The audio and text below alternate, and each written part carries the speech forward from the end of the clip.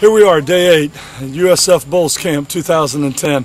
Had a really productive day today. After a long scrimmage yesterday of 150 plays, we really got an opportunity to watch a lot of film today. It was a great mental day for us.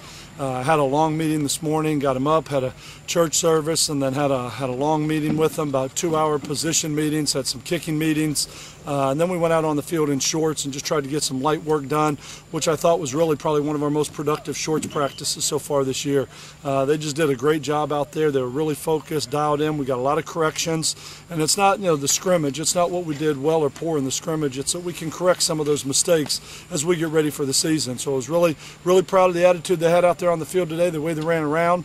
Had some more meetings tonight where we had an opportunity to watch some film, and this was a big mental day.